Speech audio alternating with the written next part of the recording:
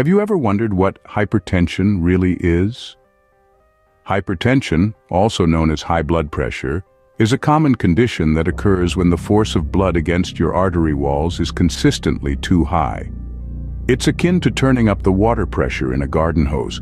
Over time, that high pressure could cause the hose to burst. Now imagine that hose is your arteries, and you can see why hypertension is a concern. Often referred to as the silent killer, hypertension doesn't typically wave red flags or sound alarm bells. It quietly does its damage over time, and before you know it, you could be facing serious health complications like heart disease or stroke. Despite its stealthy nature, hypertension isn't invincible. Armed with knowledge and the right approach, you can keep it in check. So, buckle up and join us on this journey as we dive deep into the world of hypertension. Understanding hypertension is the first step to managing it. But did you know that there's a specific type of hypertension called pulmonary hypertension? That's right, my friends. Pulmonary hypertension is a unique form of high blood pressure that zeroes in on the arteries within your lungs and the right side of your heart. Picture this. Your heart is a tireless machine, pumping blood to all corners of your body. Now imagine if the pipes or arteries in your lungs that carry this blood start to narrow or get blocked. This makes it harder for blood to flow, causing your heart's right side to work overtime, pumping harder to push blood through. This is the essence of pulmonary hypertension. Now, let's talk symptoms. Pulmonary hypertension often starts stealthily, with no apparent symptoms. But as it progresses, you might experience shortness of breath, especially during routine activities like climbing stairs. Fatigue often sets in, making you feel unusually tired or weak. Chest pain is another common symptom, often experienced as a pressure or discomfort in the chest. Other signs might include a rapid heartbeat or palpitations, swelling in your ankles or legs, and even fainting in some cases. It's also worth noting that these symptoms can be quite similar to those of other heart and lung conditions, which is why it's crucial to consult a healthcare professional if you're experiencing any of these signs. Lastly, let's not forget about the potential complications. If left untreated, pulmonary hypertension can lead to right heart failure, which is as scary as it sounds. The right side of the heart can become so weak that it can't pump enough blood to the lungs, leading to a life-threatening situation. With all this being said, the key is awareness and early detection.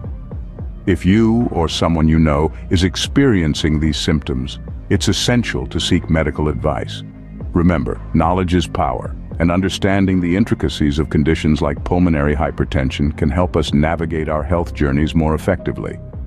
Pulmonary hypertension may be less known, but it's equally important to understand. Don't let it be the silent threat in your life. Stay informed, stay proactive, and most importantly, stay healthy.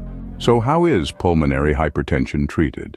Pulmonary hypertension is a complex condition, and its treatment often involves a variety of drugs designed to target different aspects of the disease. These drugs work in synergy to manage symptoms, improve quality of life, and potentially slow down the disease's progression. First, let's talk about vasodilators. These drugs work to relax and widen the blood vessels in the lungs, helping to reduce the pressure and allow blood to flow more freely. One commonly used vasodilator for pulmonary hypertension is called epoprostenol. It's a potent drug that can significantly improve symptoms, but it needs to be continuously infused through a small catheter in the chest. Next up are endothelin receptor antagonists. These drugs block the effect of endothelin, a substance in the walls of blood vessels that can cause them to narrow. By blocking endothelin, these drugs help to relax and widen the blood vessels, reducing the pressure in the lungs. Bosentan is one such drug that has been shown to improve exercise capacity and delayed disease progression. We also have phosphodiesterase type 5 inhibitors. These drugs, like sildenafil and tadalafil, were originally developed to treat erectile dysfunction. However, they were found to be effective in treating pulmonary hypertension, as they also work to relax the blood vessels in the lungs. Then, there are drugs that reduce excess cell growth in the blood vessels. These include drugs like imatinib, which is approved for use in other conditions but has shown promise in treating pulmonary hypertension. Finally, anticoagulants are often used to prevent blood clots, which can further exacerbate pulmonary hypertension. These drugs, like warfarin, work by slowing down the body's process of forming clots. It's important to note that these drugs are typically used in combination, and the exact treatment plan will vary depending on the individual's specific condition and overall health. While drugs can be effective, they are not the only way to manage pulmonary hypertension. This statement underscores the importance of a comprehensive approach to treatment that includes lifestyle changes and, in some cases, surgical interventions. Are there natural ways to manage pulmonary hypertension? Absolutely. And today, we'll delve into some of those. When it comes to managing pulmonary hypertension, lifestyle changes are key. One of the most important steps you can take is maintaining a healthy weight. Excess weight puts additional strain on the heart, and losing even a few pounds can make a significant difference. Regular physical activity is another important aspect of managing pulmonary hypertension. While high-intensity workouts might be off the table, gentle exercises like walking, swimming, or yoga can help strengthen your heart and lungs without overexerting them. Diet is another crucial component of a heart-healthy lifestyle. Eating a balanced diet that's low in sodium and high in fruits, vegetables, lean proteins, and whole grains can help manage blood pressure and promote overall heart health.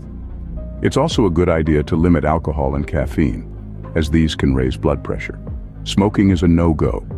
If you're a smoker, quitting is one of the most effective ways to reduce your risk of pulmonary hypertension and improve your overall health.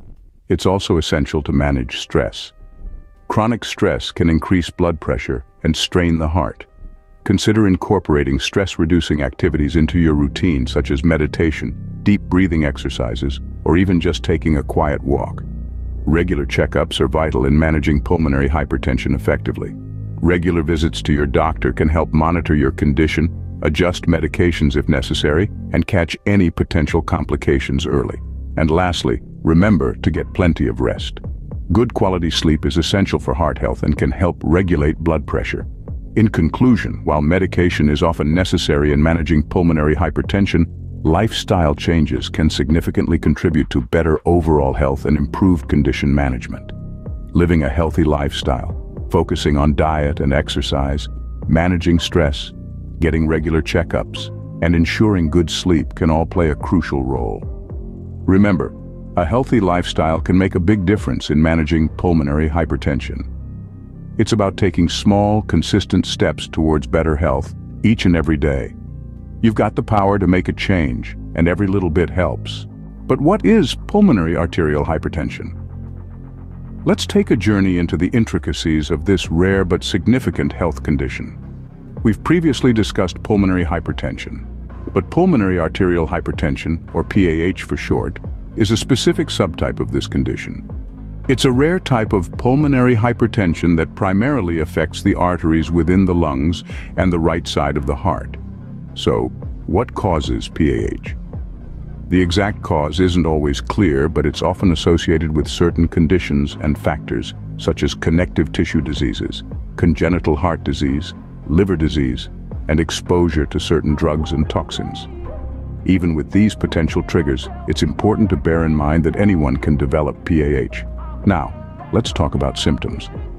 People with PAH may experience shortness of breath, fatigue, dizziness, chest pain, swelling in the ankles or legs, or a racing pulse.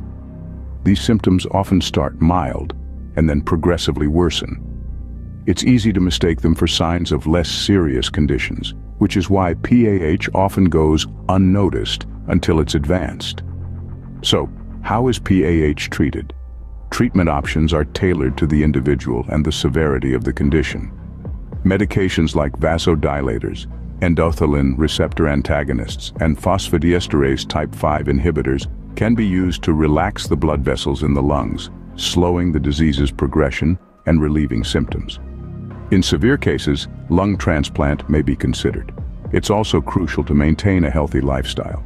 Regular exercise, a balanced diet, and avoiding things like smoking and excessive alcohol can all help manage the symptoms and slow the progression of PAH. As we wrap up our exploration of pulmonary arterial hypertension, remember this: knowledge is power.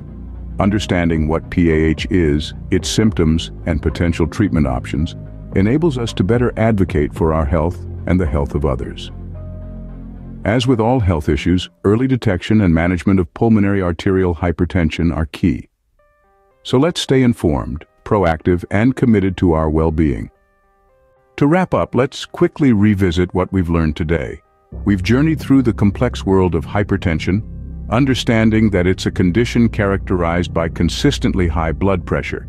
We then delved into pulmonary hypertension, a specific type that affects the arteries in your lungs and the right side of your heart. We explored the array of drugs that are used in the treatment of pulmonary hypertension, each with its own unique impact and side effects. We also discussed natural ways to manage the condition, from lifestyle changes to dietary adjustments. We then touched on pulmonary arterial hypertension, a severe form of pulmonary hypertension that can lead to heart failure if not properly managed. It's a complex subject, but one that's important to understand, especially for those who are at risk. Thanks for joining us today. Remember, knowledge is the first step to a healthier life.